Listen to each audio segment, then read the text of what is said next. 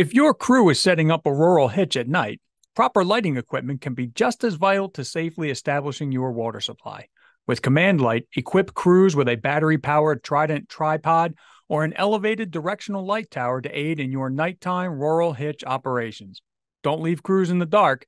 Spec Command Light and all of your mobile lighting equipment needs at commandlight.com. The Fire Store, equipping protectors with passion. Every decision the Fire Store makes as a company is about you, the customer. The Fire Store wouldn't be where it is today without you, and the company doesn't take that lightly. It understands that having the right gear can mean the difference between life and death. The Fire Store's goal is to get you the gear you need, when you need it, at prices you can afford. Visit thefirestore.com for everything but the truck, and shop a family of brands that include Streamlight, MSA, Lion, FLIR, and more.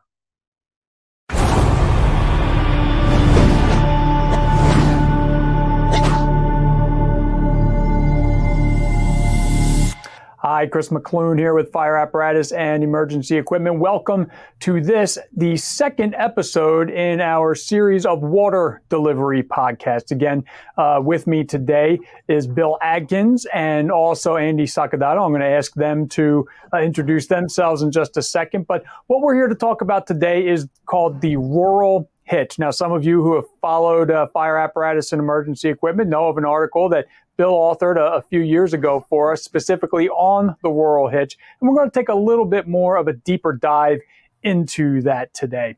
The Rural Hitch, although it has rural in the title, in the name, can be used in some other areas as well. So don't get too hung up on the word rural there. This is a water supply option that can work in many different places, not just our more rural areas. So, Bill, since you're the author of that article, I'll throw it over to you first to introduce yourself, and then Andy, if you would be so kind after that, and then we'll get into it. Bill Adkins, of course, I live in Fayetteville, Ohio. Been a volunteer there for 29 years. I also work full time at Loveland Sims Fire Department as a full time battalion captain, and I also teach rural water movement operations at FDIC and other places around the area. Andy?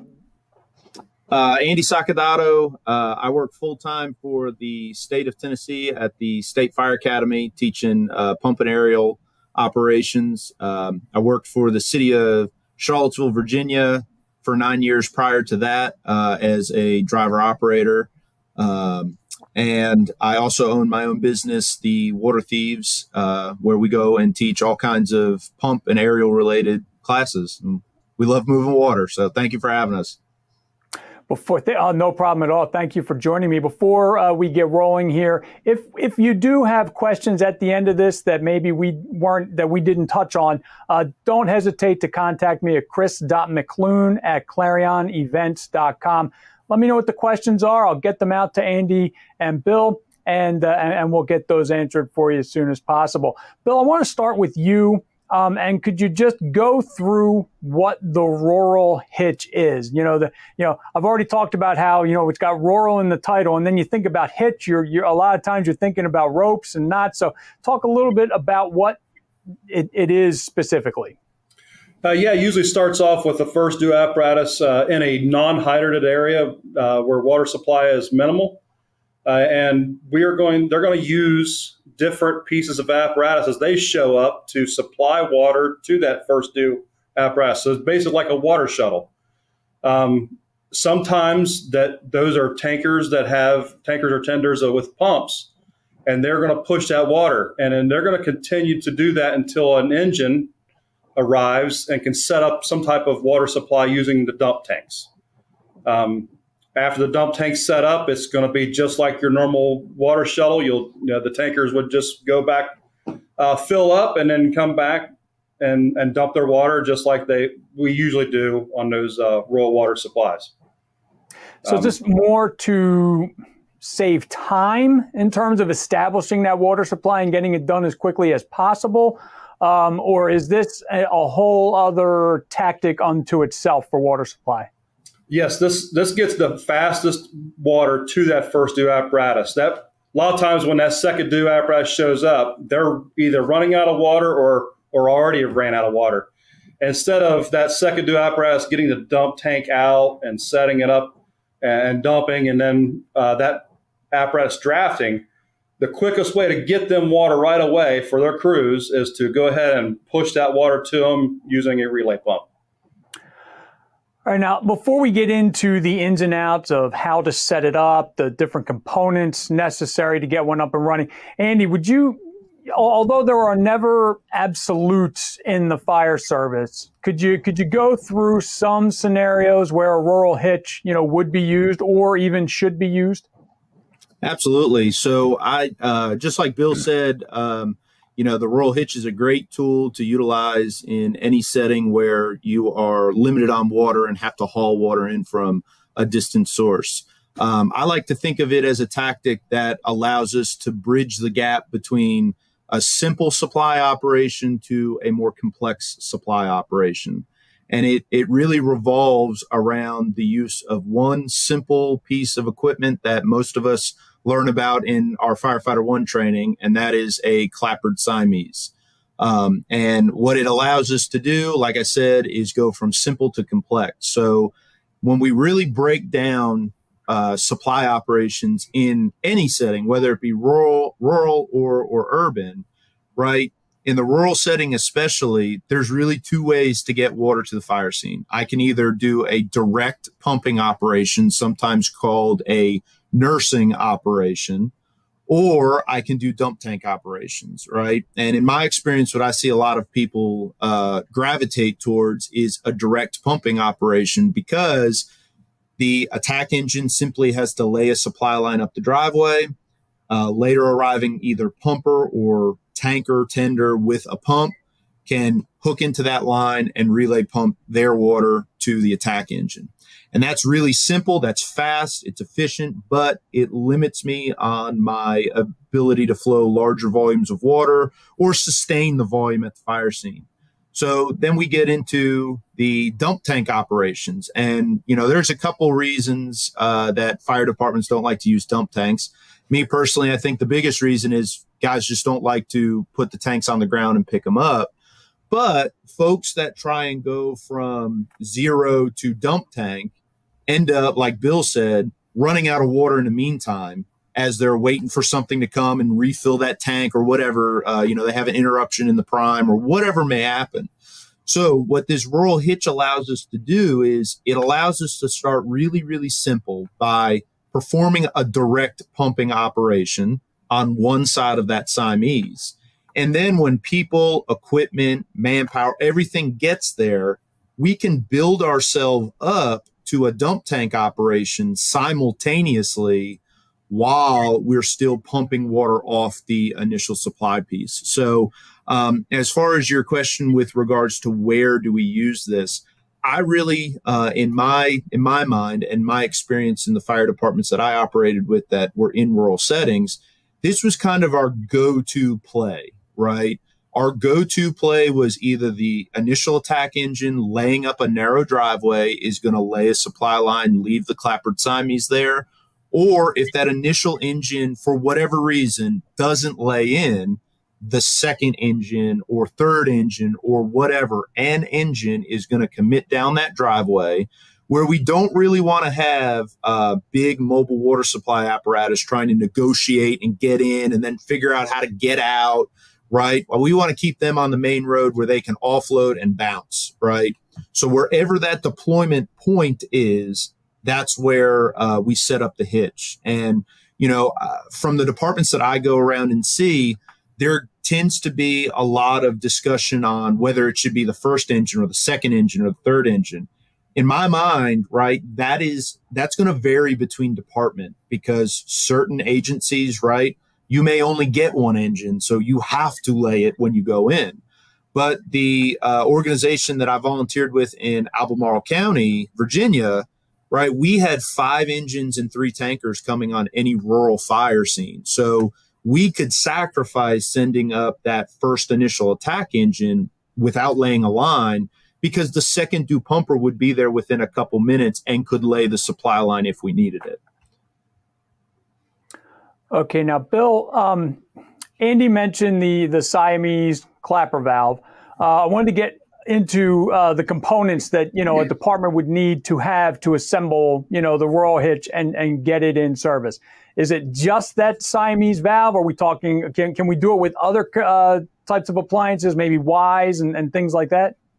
Yes, the clapper valve is the number one best, where you don't have to have an extra person in that line to operate those Ys. I would like to share my screen here and show you a few different variances, and I'm going to end with that clapper valve that Andy's talking about, because if you're looking to do this as an operation for your department, it's highly recommend you invest the money to go ahead and get one of these clapper valves for the type of supply that you use.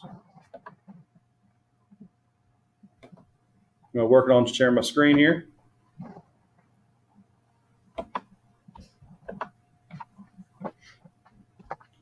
And are you able to see all that? Now we can. Yep. Okay. So what you're seeing here is basically the operation that you would see at the street. And there is that appliance. And then we'll talk about the different ones. But while this first apparatus here is they're pumping their water, and when they're empty, they're going to move on. That could be a tanker, it could be an engine. And while that's going on, this one here continues to push water without interruption for when this first due apparatus leaves, the second apparatus, let's say, leaves. So we can use multiple apparatus to supply that fire scene. And so here's one of the appliances that you can use. However, it's going to take a person at that scene or at this appliance operating these valves. If the blue line represents what's going to the fire scene. And this appliance here, if you use 3-inch or 2.5-inch supply, you can use this Y, and you can do 2 at a time for more flow. Or if you use 5-inch supply, you can just put 1 5-inch in and you just keep this valve open. But keep in mind, if you use this 5-inch on this, when the second due apparatus comes in, they're not going to be able to hook in like you would on this Siamese that we're about to show you. The other one here, this is a clapper valve for if you use 5-inch, like let's say the first due apparatus uses 5-inch, but all your mutual aid companies uses 3-inch or 2.5-inch hose. This clapper valve here will be a good choice for all those departments to be able to supply to that fire scene. And then this is the clapper valve that we're talking about here. And it doesn't matter the brand. We can talk about brands all day, but this clapper valve, the single goes to the fire scene, and these two goes back and forth to each one of those apparatus, like we showed earlier in this picture here. And these apparatus keep supplying that water until they get that dump tank if needed. If it's a room and content fire, you may not need to even put a dump tank down. But these apparatus are going to be supplying the fire scene until that operation that needs to happen takes place. And as you were talking about that, it occurs to me really, the Siamese clapper valve is really going to be your safest bet as well, because you're not going to have a firefighter there. You're not only going to depend on the firefighter turning the right valve to supply, but you're also not putting a firefighter there if the line were to blow off or something like that. So there's also a safety component to this as well. Sure is. Absolutely. Now, Andy, what types of pressures are we looking at? I mean, sometimes you can overthink it, so, I mean, I'm not expecting that there are, like all kinds of different variations here. It might just be that we pump at the same kind of pressures that we would for any other, supply line. And, of course, the limitations of the hose are going to are going to dictate that as well. But and you're in relatively close proximity just based on those pictures that we already saw, and just kind of the idea that we have from the initial description that we had of when you place this in service. But what kind of pressures are we looking at?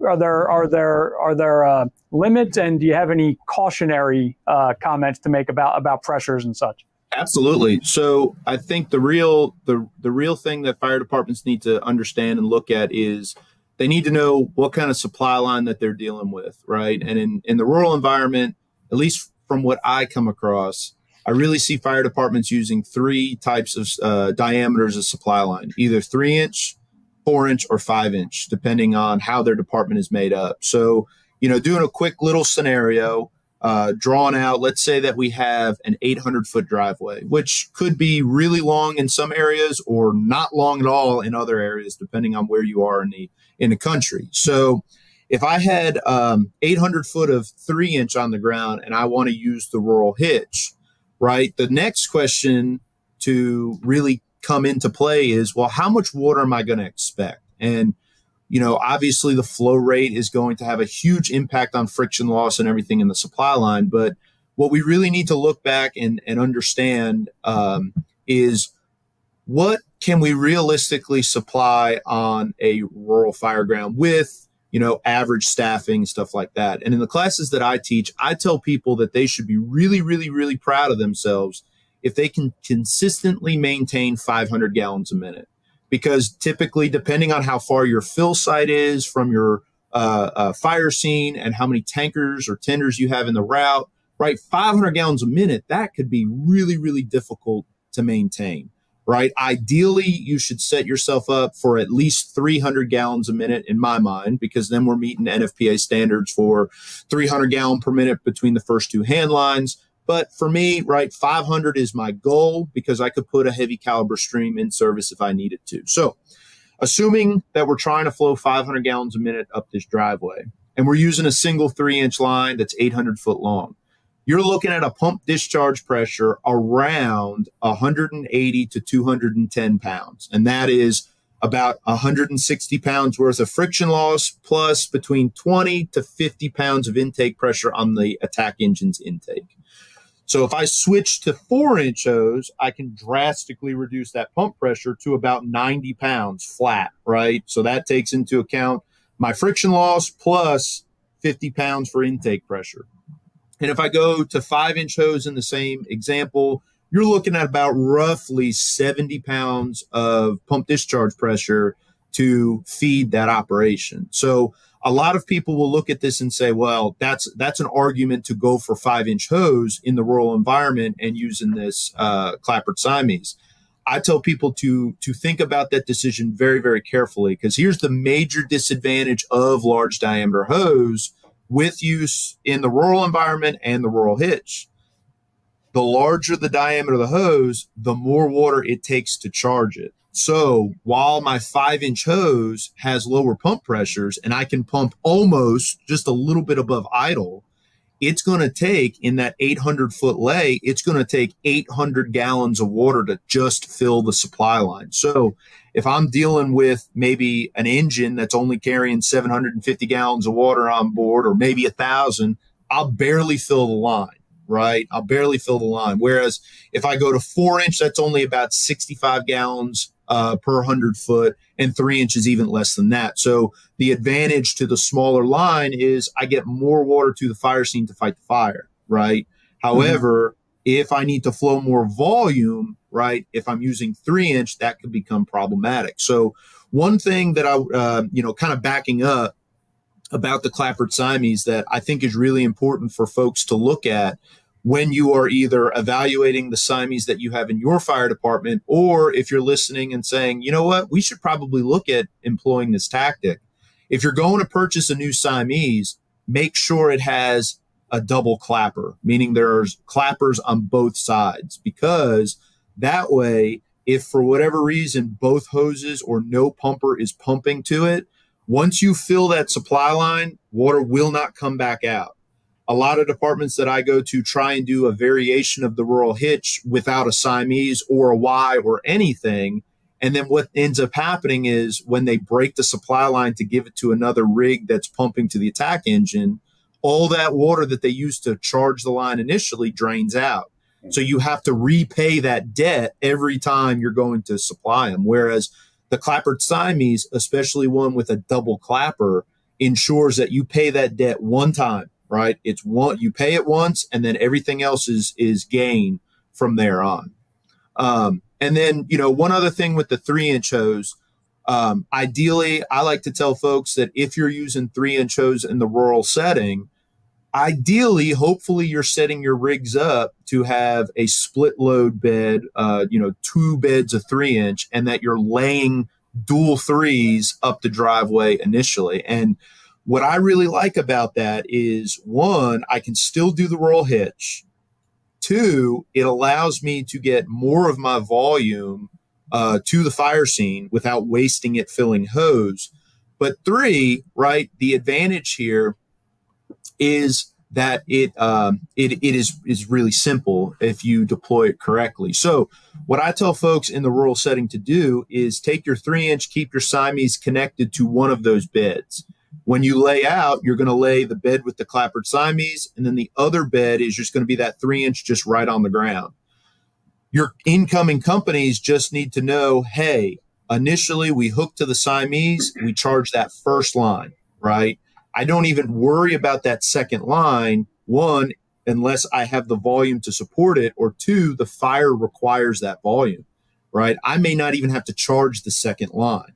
If I do, hydraulically speaking, when I back in or keep my dump site pumper out on the street, however you set up your dump site, and I transition from a direct pumping operation to a dumping operation, if I need to give more volume up the hill or down the driveway, all that dump site pumper does is take that second line, hook it to a discharge, charge it, and now I'm feeding the fire scene with parallel supply lines, right? And hydraulically speaking, when I put 2 3-inch lines down a driveway going to the same fire scene, going to the same intake of the attack pumper, hydraulically speaking, that's the same as a single 4-inch line. So the friction loss in both of those lines, when I split the flow between the two, is the same as it would be if I had 1 4-inch line going up that driveway. So I essentially am carrying 4-inch hose on my rig that has a split bed of 3-inch in the rural setting, and I can get larger flows if I need it.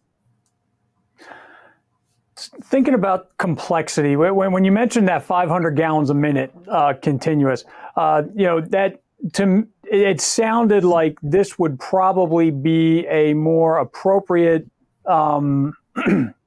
application for fires that are not involving master streams. Is that accurate, or can this also be set up? Because it sounds like establishing the supply itself is probably not too complex, but when you get into the continuous flows, maybe that's when it becomes harder. And I guess by that time you would likely be transitioning over to the dump tanks, correct?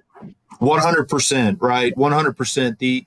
The intention, and really, right, the other reason I like to think of 500 gallons a minute in my head is because if we look at the NFPA 1901 or 1900 standard now, right, we know that a pumper or a tanker that has a 500 gallon or larger tank, the tank to pump plumbing only has to be capable of flowing 500 gallons a minute from the tank to the pump. So, whether I'm doing defensive firefighting at the scene, or maybe it's just one hand line going interior, my mind from the supply aspect, I know that I can't deliver more than 500 gallons a minute up there, even off my tank, even if the attack engine wants it, right? But to your point, Chris, right, the big thing to remember is if I'm trying to flow that type of volume consistently and for a long duration, now we're getting into multiple tank operations. We're going to be getting into bridging, jet siphon lines, right?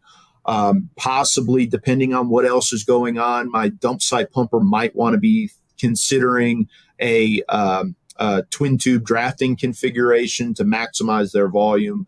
But again, that isn't necessarily a requirement for the Rural Hitch. The Rural Hitch can be advantageous for flows as little as, 150 gallons a minute for a single hand line.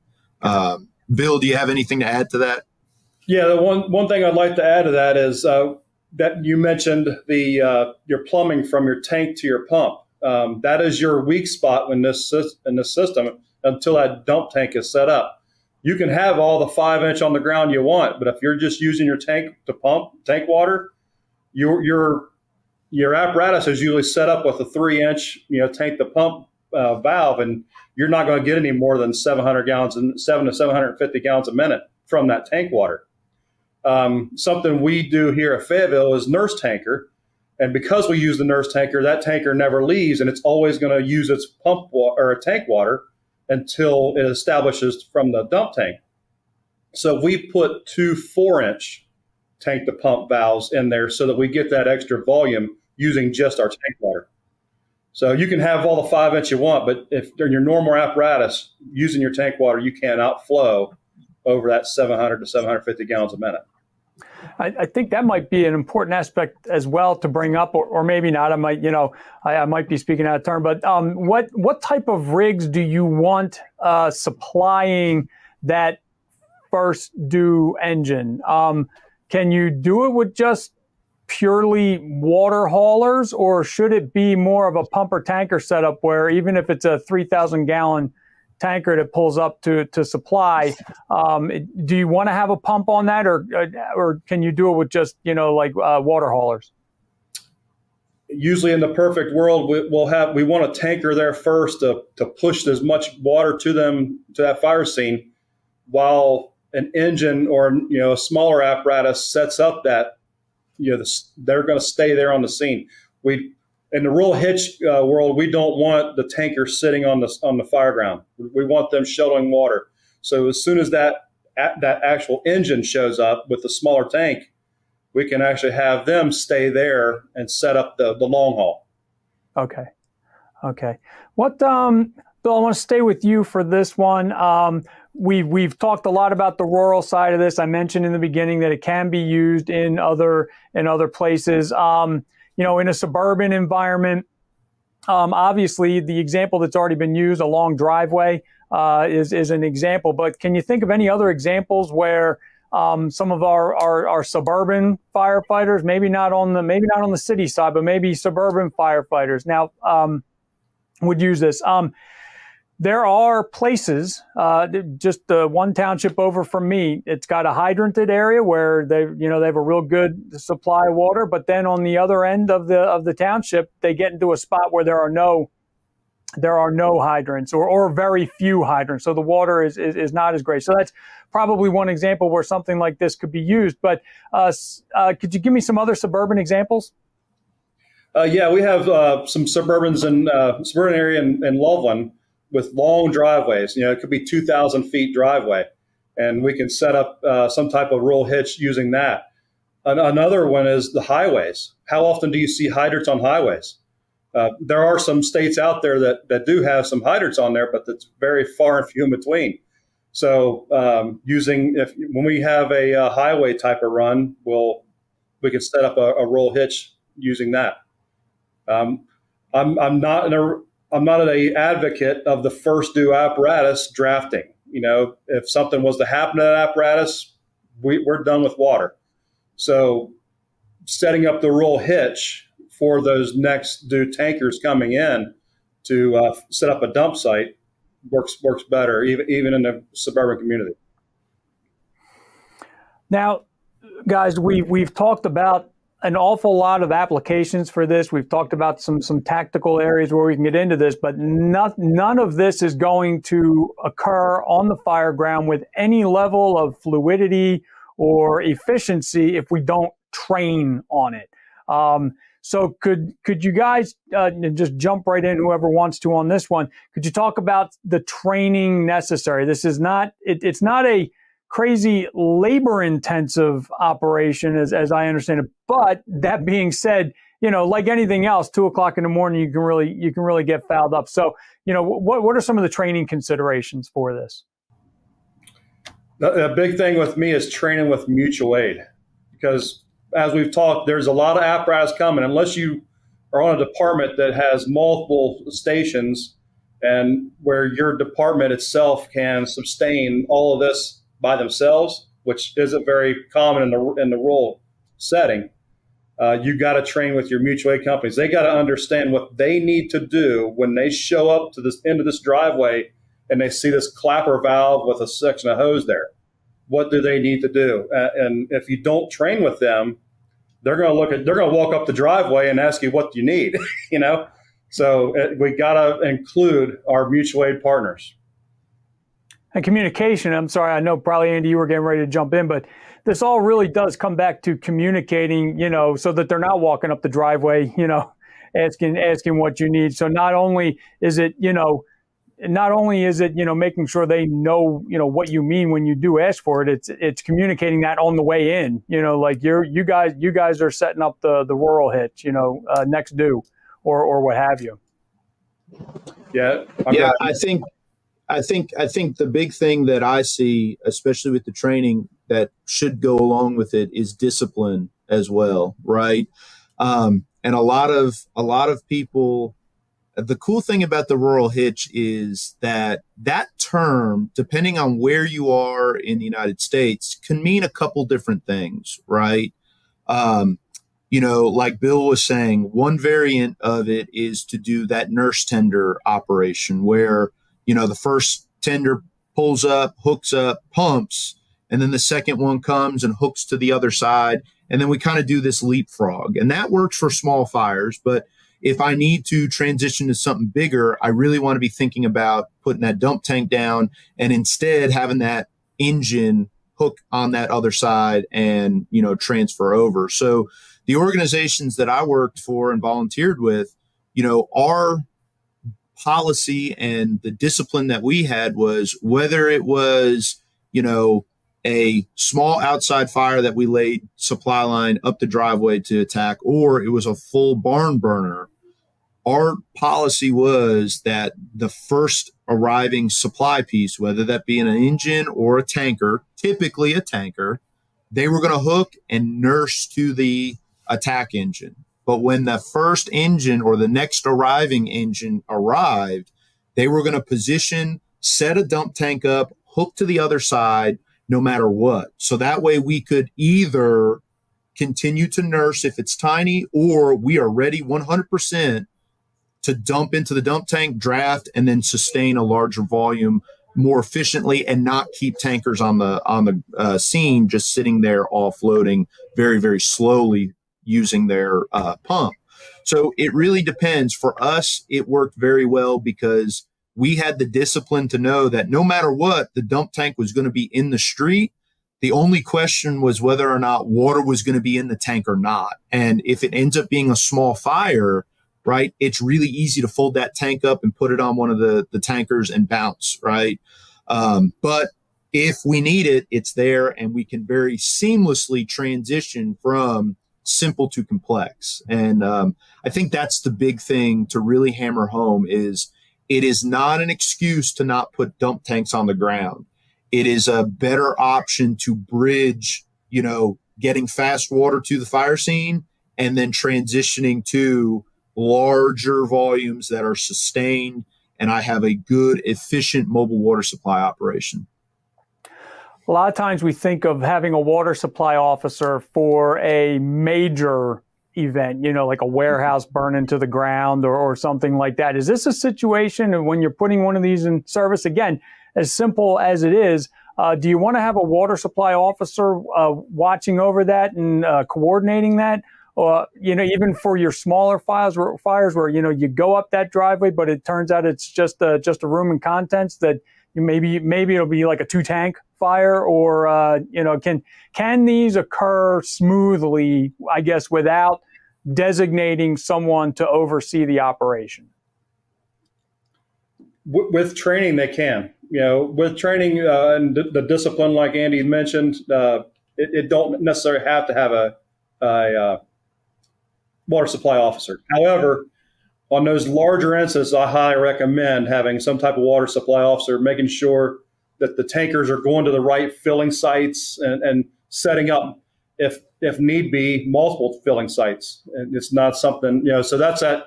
We want to take that burden off of the incident commander to have to relay that information back to them when you can have a water supply officer at the end of the driveway or whatever it may be, telling these firefighters where to go and what to do. Would it make sense to have two? I'm just asking because, this isn't something that I've ever placed in service before, but I've certainly been on fires where we've had a water supply officer. But does for something like this, because this is almost for a larger one where you would need to put in, to drop the tanks, is something where maybe you have one person. And this gets into like rural operations, which I do not claim any kind of expertise in. But would it make sense to have someone on handling the tank part of this, and then somebody just overseeing the rural hitch until the other supply is established, and then they can participate in the larger operation? So typically, what I like to get in the habit of doing is, whether you assign a water supply officer from the beginning or not, all pump operators should understand if they're pulling up and they're going to be that dump site engine, right? They're setting up to be the dump site engine. They are going to automatically assume that role of the water supply officer initially, right? So another step about that discipline is making sure that everybody in your organization knows that, the operator of the dump site pumper is the water supply officer initially. So he's calling the shots as far as how this is transpiring, because, right, once he gets in the driveway or stays out in the street, hooks to the Siamese and is ready to transition from the draft, the guy who's driving that tanker, who may be initially supplying water to the scene, he's going to leave. He or she's going to leave as soon as they're empty, and they're going to fall into the shuttle route. So that dump site operator, he is there until somebody else can assume that true water supply officer role. And, Chris, to your point, on these larger incidents, absolutely, it's probably beneficial to have, a supervisor overseeing the pumping portion, and then an actual water supply officer overseeing that entire dump site. And this is when we're getting into multiple dump site pumpers, multiple transfer engines, and all that. But on your basic, residential fire in the rural setting, where you may have no more than two dump tanks, maybe one jet siphon between them, one pump operator operating, and tankers just offloading. If you don't have the staffing to dedicate a water supply officer, ideally textbook says you should, but if you don't, that dump site engine operator should understand that falls on him or her, right? That's who it's going to fall on. And possibly ask for another fire ground for that, so that you're not tying up the radio traffic, talking about where tankers are going to fill and things like that, and tying up that radio traffic where the crews inside may need that airtime. Well, that's sometimes a challenge in itself. I'll tell you what, I've listened to plenty of calls where water supply has been moved over to another channel, and you still have people calling, the main command one. So that, to talk about discipline and knowing your radios, and it's almost the discipline of listening, to make sure that everybody's there. So we've talked about a lot of different components to this today. Again, a relatively simple process, but one that can, one that can be done wrong. But I'll start with you, Bill. Do you have any general comments or any takeaways that you would like listeners or viewers today to take away with them to bring back to their own departments? Well, big thing is Andy and myself discussed this earlier before we started this podcast. There are many different variances of this. The things we talked about in this podcast, it just touches the small little bit of the options that you can do. I've seen Rural Hitch users that tanker shows up on the scene, and the other apparatus just keeps the tank full on that second due apparatus that's pushing water. So there's just a lot of different variances. It all depends on what resources you have around you.